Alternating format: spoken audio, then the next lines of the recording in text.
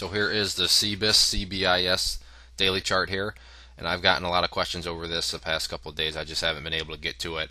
But after today, that really came pouring in. A lot of people wondering what's going on. Is the chart dead? Are things going to just turn for the worse? And so far, assuming I should take a step back, if you're a day trader and you're bought up here, then yeah, you should probably be out by now. But if you're in this for a longer term swing trade or just in it for the play overall, then the chart's still okay. And before you call me crazy, just let me explain myself. Because from a technical perspective, the price is still well above actually these key levels of support that you want to see it hold.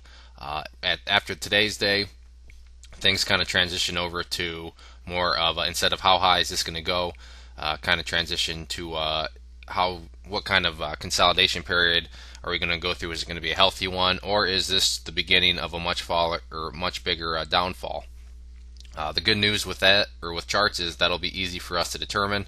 So that's where we're going to start here. And the first level of support that I want to point out is right here. This is based on the previous high from back here on 113, and this level is at 0.043. So I'm going to get that changed to green for support. And I'm going to leave it skinny because yes, this is a level of support, but if it can't hold up, by no means is it the end of the world. A much more important level of support is this orange line here, which is the 200-day simple moving average.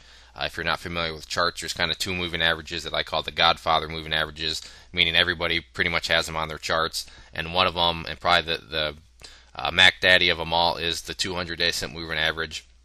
And you can see that once the price broke above here, a nice move followed.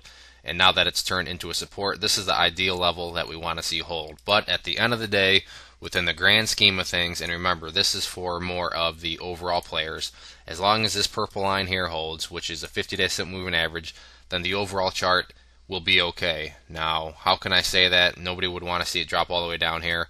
But if you're in this for the overall play, the overall chart, let's just suppose that it does drop all the way down here, find support before heading back up. Well, that would be where our set of lows is right here. Our previous set of lows is down here. So when we yank out our trend line drawer to draw in the trend line, by connecting the lows, you could see that we would still be able to draw an uptrend line. Now again, if you're a day trader or a short-term swing trader, of course you don't want to see it drop all the way down there. This just pertains to the longer-term player. So for those longer-term players, as long as the price can remain above this 50-day simple moving average, which you can see has started to curl upwards, then the overall chart will still be in your favor. But again, that pertains to just your strategy. If you're a day trader or something like that, then of course you don't want to see it fall down there. You'd be more concerned with this support and the 200-day level of support. But these are going to be the three key levels of support. In terms of resistance, I'm not going to really talk too much about that just because, like I said at the beginning of the video, right now I think things have transitioned into what kind of consolidation are we going to go through. But resistance-wise, we're going to have one at 0.067 and then the one from yesterday at 0.071. Those will be the two levels of resistance. So if there are any other questions on the chart, please let me know. If not, I'd encourage you to check out bullwarriorstocks.com. If you go there and sign up for the free newsletter, you'll be sent a free ebook, and with your newsletter subscription, you'll get chart setups, trade ideas, educational pieces, all sorts of things from penny stocks up to big boards. So there's a good variety, something for everybody. It is all free, no strings attached. We've been making some good money together on our alerts. So I'd encourage you to go to the website, sign up, and see what it's all about. One more time, this was CBIS. Thanks for listening.